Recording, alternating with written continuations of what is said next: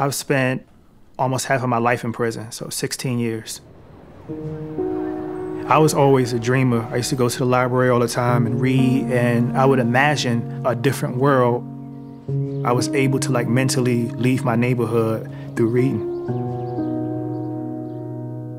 Growing up, I ran track, played chess. I played the cello at some point. I was raised in a very violent neighborhood. Every couple of months, we had to go bury somebody. My brother was shot, my cousin was gunned down right behind my house. I lost 5 friends before the age of 17. In my teenage years, my mom went through, a terrible relationship with a police officer that, sexually assaulted my mom, punched me, or pulled out his gun and put it to my head. I started carrying a weapon for protection.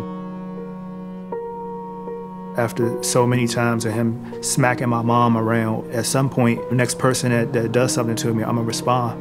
Not too long after that, people came after me, and I ended up taking a person's life. And I felt terrible. It was hard for me to even imagine that I did it.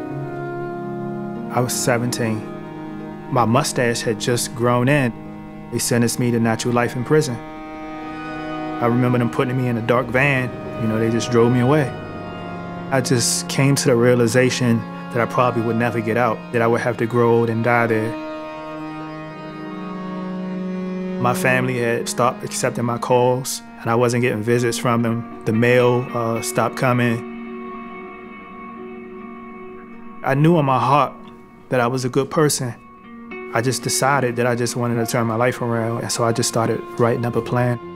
Embracing my education could be my way out of prison. I call it a positive delusion. I had to delude myself to believe that I would get out somehow. It allowed me to get up every day and work really hard at school and study and really embrace it. I became a mentor, I started volunteering, I started to help folks, and I just never stopped. When I wrote the master plan up, I sent a copy of it to my judge. 10 years had went by, and the judge says, I'll let you out, but you have to finish this master plan. And so they gave me a chance. Education was the key path for me to get out of prison. Bernie gets it more than anyone.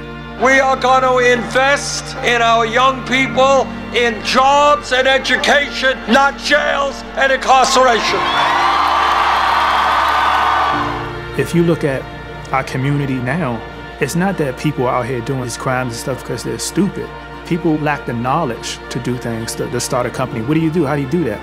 I want every kid in this country, I want them to know, yes, they will be able to get a higher education. Bernie understands the impact of tuition-free public college. He's willing to contribute and do something bold to change the system. The effects would just be amazing.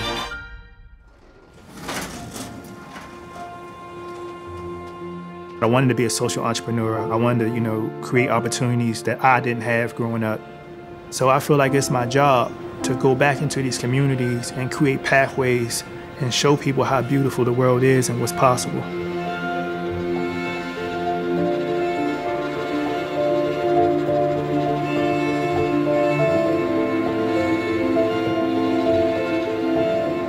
My name is Chris Wilson, and I'm supporting Bernie Sanders as President of the United States.